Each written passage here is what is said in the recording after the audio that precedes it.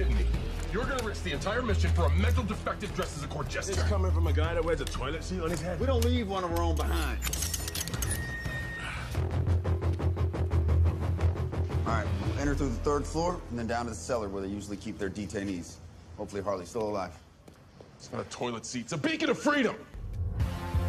Third floor, hallway's clear.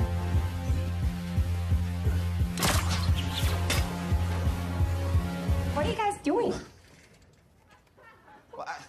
Well, we're here to save you. You were gonna save me? It was a really good plan, too.